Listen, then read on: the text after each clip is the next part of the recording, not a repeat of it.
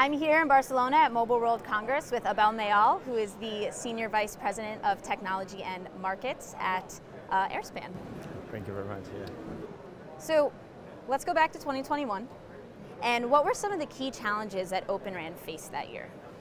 I would say that the main challenge we have for Open RAN was integration-wise.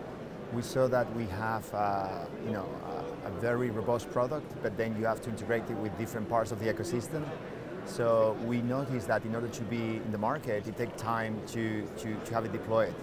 So what we started doing at Airspan was to start doing the integration by ourselves. So we call all the ecosystem partners, like from radio vendors, like 5G core vendors, all that brings the virtual infrastructure, like servers, devices, and we start doing the integration ourselves.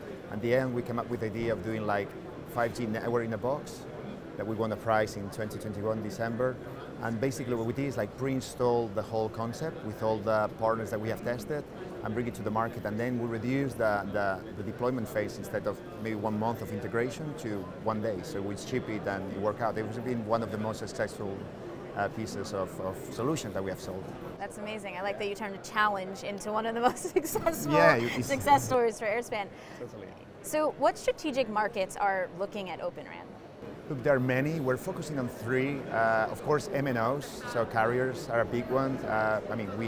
We're the main radio providers for Rakuten in Japan. But we can see that many others, tier 1 MNOs are looking at Open RAN very aggressively. So we are now working with them, doing trials and proving the Open RAN. Right? There are many announced that they are pushing for Open RAN. Right? In 5 years, 7 years, they're going to have like a big percentage of the network using Open RAN. So MNOs will be the one. The second one is private networks. This is a booming market that we have seen. A lot of partnerships going on. We see the countries that they have given dedicated frequencies, like for example the UK, Germany, US with the CBRS. Private networks is very, very interesting market. And Open RAN provides this flexibility of deployment. Right? You can move the software to your private network. You can host it in premises. You can put it in the cloud.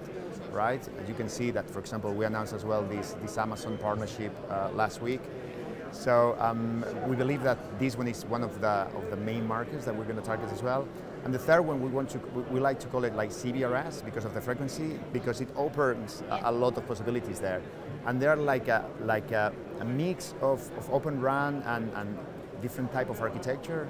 And we are learning a lot from that market because we see that Open RAN, a standard Oran Alliance split, 7.2 is very valuable, but also other splits going to a split 2, 3GPP, or even going to a full G0B, in some cases are interesting there. Also, you have the cable operators being very strong as well using CBRS spectrum, and it's another aspect in CBRS that we are making a lot of focus with Open RAN. So yeah, very exciting market players. So we started this conversation with 2021, but now what about 2022? What key next steps are you expecting for Open RAN? Okay, so we see, first of all, partnership is very important. We have announced, we have a very successful week in Mobile Congress. We announced partnerships with Amazon, but also with HPE, Dell, Cisco. So partners are going to be a key driver of Open RAN. They are also very, very active in the Open RAN ecosystem. So partnership is one of our key values that we see for 2022. Second, technology-wise, for example, scalability, like going very small, as we have done with the network in a box that I mentioned before, and bring this learning from this network box to bring even more simplicity in the deployment. I think that is key, keeping this high performance of the new features. Then we have, for example, another feature that we believe is going to be important for the industry is like interoperability with Wi-Fi, something that is missing with 5G. We believe that Wi-Fi is a main player in the enterprise, and I think that we are better together. So we have to create this single pane glass 5G and Wi-Fi, something that we're going to work as well hard in 2022. And of course, trying to keep going with all the 3GPP releases to bring the best performance in our equipment in 5G for the industry in Open RAN. So. Yeah, well, it sounds like a lot of exciting stuff. Thank you so much. Thank you very much for having me. Yeah. Thank you.